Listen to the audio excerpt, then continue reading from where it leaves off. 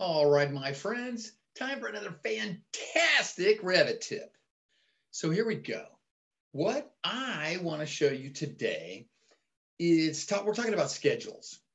Now, some of you might already know this and already use it. For those who don't, it's going to be yay, thank you. Okay. First of all, you can set a template, a view template to views in your drawing. You guys know this, right? You guys can set, let's say you have floor plans and reflected ceiling plans and sections and elevations, whatever. You can make a view template for all the plans so they all look the same. You just have to click on them and say, use this view template. And certain things are on and certain things are off. Like the furniture is off on the main working drawings, but if you make a view template for all of your furniture plans, the furniture would be on. Okay, you working with me? And then that way, all your reflected ceiling plans look the same, all of your sections look the same, all your elevations look the same, because you've taken the time to make view templates for each type. But then you just have to assign the views to use the template. You guys already know this, hopefully. And if not, oh my gosh, go use this. I've got a video you can look up on my here on my YouTube channel. Just do a search for schedules, okay? And view templates, and it will find that video for you. Anyway, today I want to just remind you guys that you can set a view template for schedules, so all your schedules look the same. But you don't always want them all to look the same. So just the same way that you had floor plans had one view template and elevations have a different view template, we need to set up different view templates for different types of schedules. So let's just go there. I'm going to share my screen with you. All right, so here we go. Let's just go right here. Okay, so here we are in Revit, and I just want to show you a couple things. One thing, okay, you guys should be in Revit 2023 right now, okay? If you're not using 2023, wait for it. Look at this feature. You guys already have been able to sort your views, right? When you can right click on views and go to browser organization and set up different ways to represent your views, okay?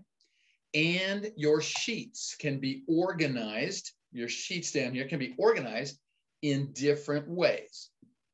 Now they have the ability for you to set your browser organization and the organization of your schedules. Oh my gosh, this is great. So let me just show you what I did. It was set, let me just right click and go to browser organization. I'm clicking on schedules, okay, schedules and quantities. Right click on schedules and quantities, go to browser organization, and it was set on all. And if I hit apply, that's where it was. And so I just I did this monster list of all my different schedules. I'm like, I was always looking for a schedule. Where's my door schedule? Where's my finish schedule? And I know they're alphanumeric, okay, but it was still hard to find. I'm like, okay, is D before F? Okay, so now in 2023, I'm gonna right click, go to browser organization, and I hit new, and I made one called groups. And let me just show you what I did. I just went to grouping and sorting, and I set it to be category. You can set it to be the phase, and so all of your schedules will be grouped by phase. Like if you have like an existing phase and a new work phase, anyway, or you can organize it by phase filter, schedule type, bam, view template that is being applied to the schedule could be used, or the view's name. But I set mine to category, and I said, okay, and use it. And I could rename that to call it category. Look, category. Okay, so it's based on category. Now look, you got to do this. Look at this. Any schedules that pertain to doors are in the door group. My door check, door number check so that it matches the room. I have a schedule for that. I have a schedule for just a regular door schedule and a door schedule by type, etc. But they're all the door stuff. And look at this, my furniture, all my furniture schedules are in that group. Generic annotations are in this group, kind of like some notes. These are smart notes. I can place notes around the plan. Anyway, all my room schedules that are associated with rooms are here. Finished schedules, occupancy schedules. Anyway, and here's my sheets. Look at this. Architectural sheets, civil sheets, electrical, general, landscape, mechanical, electrical, plumbing. I was blown away when I saw the ability to group these based on category. Okay, so if you're not wowed like I was, go back and get wowed. Okay, go look at it. It's in Revit 2023. All right, that's not even what I'm here to tell you about. Here's what I want to tell you about. I want to show you that you can put a view template on your schedules. And for those that didn't know it, here we go. Let's just go to a door schedule. Okay, I'm going to open up door schedule. Okay. And this is just a door schedule that I've got. It's listing the doors on the first floor and the doors on the second floor, and it's all the information about it. You guys have seen door schedules before. But if I go to put this on a sheet, and then I put on a sheet, I put maybe a finished schedule next to it, and then next to that, I put my window schedule. My different schedules might have different size fonts and different ways. Like some things might be what do you call it, bolded, and something different sizes. So, because you guys know this, if you go to I'm in my door schedule, and if I go to my formatting, okay, I'm going to set the view template to none right now so that I can actually do some work. Look at this. So if I'm in my door schedule and I say, okay, I'm going to go to my formatting. Okay. Or better yet, go to something that appearance. There we go. My schedule. I would like my schedule. You guys know this. You can set your grid lines to be wide and the grid lines to be thin, but the outline around the whole thing to be super wide. Bam. And you can show the title, but no headers or yes headers. This is not a lesson on how to set up schedules, even though you've got everything you need right here. But look at this, the title text. I'm going to set the title text to be 3/16, and then my headers to be red. You can set it however you want. And the body text just to be, let's see, something silly, 112. Oh, now we're talking. This is going to be an amazing schedule. This is a schedule I love, right? And so what happens is it jumps to those settings when you set them, right? Because I'm not using a view setting. So if I go to my sheet, I'm going to come down here to my 601. I think that's where the door schedule is. Okay. So look, 601. Here's my door schedule. And it looks completely different. Let me just move it up here by the door schedule by type. It looks completely different than my other schedule. I mean, all the fonts are different, and you could have different fonts and whatnot going on of different sizes and different colors. But then your set starts looking like you're disorganized. You don't know what you're doing. What you want is to come up with the exact way that you want all of your schedules to look, and then make a view template, and then apply that view template to your schedule. So here we go. So take a look. If I go back to my door schedule and I say, oh man, I don't know, I can't, you don't have to switch between different views to see which one you like. You can just check it right here on screen. You go to view template, okay? Go to view template, and you can highlight one of the ones that are already here. There's one going to be in there, so you can never get rid of the last one. And you can hit duplicate. So look at this. If I hit duplicate, here's my typical schedule. I'm going to hit duplicate and say, use this for all schedules, whatever, name it what you want. Okay. And then once you make one, you can go up here to appearance and hit this edit button. And this is where you can set the stuff. You guys recognize this interface? It's the same interface we had just a minute ago. So I want look at this. I want thin lines. I want a bold, wide line around the outside, but little thin lines inside. I like that. And then I want to show the title, yes, and the headers, but I want the title to be like 3/16, okay? And then I want the header to be bold. Let's go 1/8 bold, and the body text to be 1/8 Arial plain.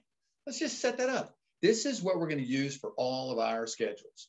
Okay. So I'm going to say, okay. All right. And now when I'm in my schedule, I just make sure the view template is set to use this for all schedules. And now I'm going to go back to my sheet, and that looks pretty cool. Look at that. That's looking really nice. And now I want my door schedule by type to use the same template. So all I have to do is come over here to my browser, and you don't have to actually open it. You can just click and highlight the one that you want, or press and hold Shift and highlight more than one. And once they're highlighted, you can just come over to your properties and click on use this for all schedules. You can whatever you named it. And when you hit OK, look, boom, it complies, it updates to be perfect like all the rest. Okay. And you can edit and update. Now that I went like this. I clicked on the top one and the bottom one of all my door schedule, of everything, all the door schedules. And then I changed the view template on mine to be typical schedule. And boom, they all updated to be every single one. And if I want my furniture schedule and my room schedules, everything to be compliant so that they all look the same, all I have to do is open up these different categories, highlight the top one, holding Shift, click the bottom one, and set them to be typical schedule or whatever I chose, okay, to name it. Now there's one thing that's different here. Look at this. If I go to Sheets, my Sheets, and well, I'm going to open up that view first so that you can see what I'm talking about. I'm going to go to my drawing sheets, okay? My project drawing sheets. Get my face out of the way. All right, now take a look at this. I've got views, my friend. I have views for the architectural, and that's this one, and for the civil, and it's this one, and demolition, it's not on a sheet, but electrical, and it's this one. I've got these different sheet lists because what I do is I set the sheet schedule to mine the data from the link. Like once I get a structural link linked in, then I've got some temporary holding names of what a sheet might be. Those are totally temporary. I delete those, and then I tell the view, the actual schedule, to mine the data out of that link. And it will populate a list here based on the sheets and the view names that are the sheet names that are coming in from the structural file. And I do that for everything, for my fire protection link, when I link in a file, and for my civil, I usually just type it in because they give it to me in CAD. Plumbing, mechanical, electrical, I just mine that data. I'm showing you guys how to do that in a Revit tip if you guys are interested sometime. But these don't have headers. See, if I click, I'm just going to go to architectural and show you what I'm talking about. If I click architectural and I set it to have, get my face out of the way, typical schedule, apply. Look what it looks like. It says sheet number, sheet name. Well, if I do that for structural, set it to be typical, then it says sheet number, sheet name every time. And it's kind of like a duh. The first thing is the sheet number, and the last one, the second group is the sheet name. People know this, so you don't have to make you don't want your view template typical to go into your sheet list like this. So this is just me, I set the structural and architectural. What I did was I went, instead of setting it to typical, I made one called index of drawings. And all I did in the appearance was to turn off the headers because I didn't want to see them. Everything else is the same, but I turned off the headers, okay? So now when I say index of drawings, okay, or I'm going to go back to structural and swap it to be index of drawings, what it does is, well, technically not everything's the same. I made the font up here in the header a tiny bit smaller, in the title a tiny bit smaller, but the headers are all gone because you don't need it. It's kind of obvious when you see a list of drawings that that's the drawing number and that's the drawing name. I'm just saying, that's just me. So I need basically only two types of schedules. I need one called typical schedule, and I assign that to every single schedule except for my sheet lists. And I made a separate one called for sheet lists or for index of drawings, and it takes out the headers. That's just what I did. But if you guys didn't know that you could set a view template for your schedules, now you do. And you should definitely be using that because you want your working drawing set to look like your guys are not disorganized or that you don't know what you're doing. You want them all to look the same so that the whole team and the drawing set that's going out the door looks complete, okay? Anyway, that is a short tip with a couple of extra things that you may or may not have known. Just wanted you to see how to add a view template to a schedule. So get out there and try that. And if you're in 2023, you can group by category, if you want to, your schedules, which is so great. I love it. Anyway, that's enough for today. You guys have a fantastic day. Until we meet again, happy Reviting. All right. Bye-bye.